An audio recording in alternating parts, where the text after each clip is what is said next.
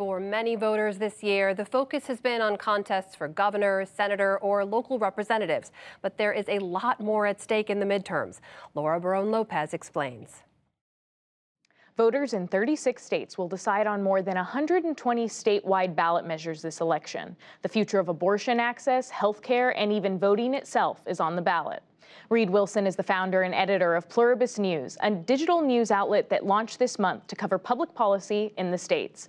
Reid, thanks for joining us. When abortion was on the ballot in Kansas, voters rejected a constitutional amendment that would have allowed for a ban on the procedure.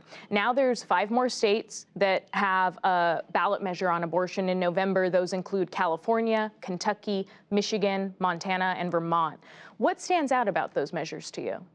Well, I'm watching 2 of those 5 states that you mentioned. They're very likely to pass in California and Vermont, but Michigan is a swing state, and I think Michigan is going to be instructive about what's coming down the line next year, the year after that, 5 years down the road. If putting an abortion measure on the ballot in Michigan drives turnout, especially for Democrats, I think you're going to see that come on the ballot in basically every state where the initiative process is a part of the political process. On the other hand, in Kentucky, like Kansas, a very conservative state, if an abortion ban were to fail, I think that would be a serious red flag for Republicans and those who oppose abortion rights as they go forward. This is really going to be a fight that takes place in the state legislatures, but I think we're going to see it on more and more ballots because both sides think they have an upper hand.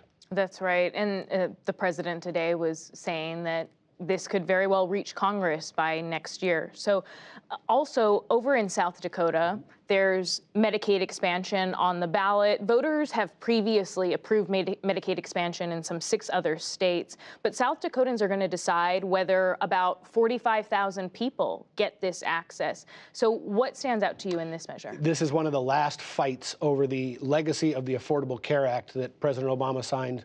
All of this, the Democratic-controlled states and even some purple states have expanded, even some red states have expanded Medicaid to cover those who make up to 138% of the federal poverty line.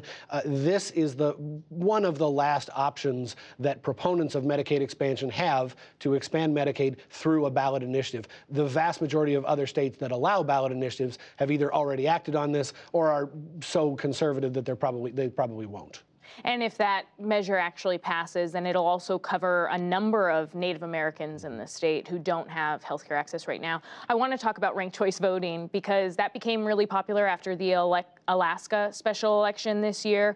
And the big swing state considering that is Nevada, with several cities and counties across the country also. If it's adopted, what will it look like in Nevada versus other states? So every state has a different version of ranked choice voting. In Nevada, it would be a top number of candidates who advance. It's not exactly everybody who shows up, but the top candidates who get votes in a primary, I think it's the top 4, would advance to a general election who are then decided by a ranked choice system. So you vote for the candidate you like the most. If that candidate comes in last, then your second choice vote gets reallocated as a first choice. They continue doing that ranking until somebody gets 50% plus 1. The theory is it is a way to bring more people into the electoral process, and it's a way for people to express their opinions beyond just the 2 major parties.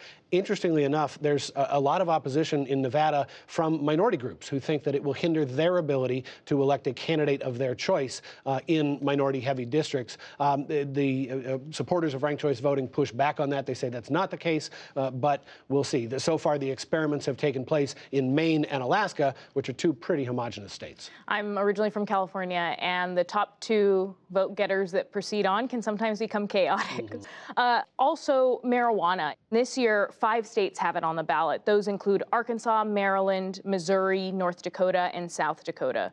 And President Biden has talked about decriminalizing the drug.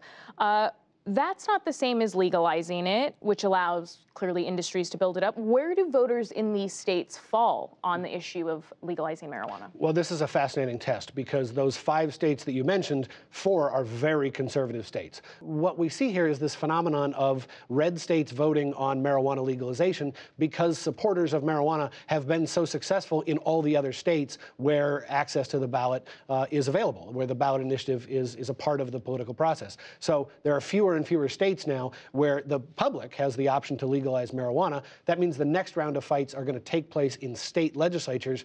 And it's not unheard of these days for a state legislature to approve legal marijuana. It's happened in Vermont. It happened in New York, in New Jersey. It could be going to red states next. It is not the third rail that legalized marijuana once was just a few years ago.